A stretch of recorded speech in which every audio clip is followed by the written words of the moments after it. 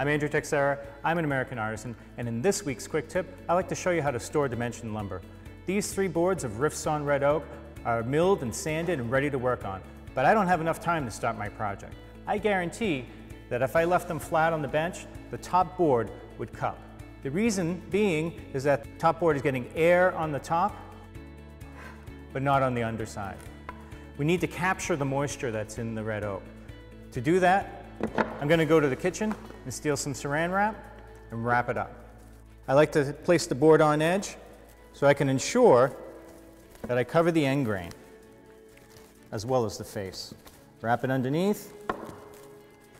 Once I have that covered, I twist the wrap sideways, start on one end and just work to the other.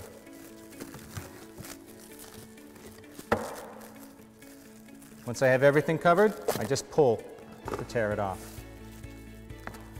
I can leave these boards for an extended period of time with confidence, knowing that they won't warp.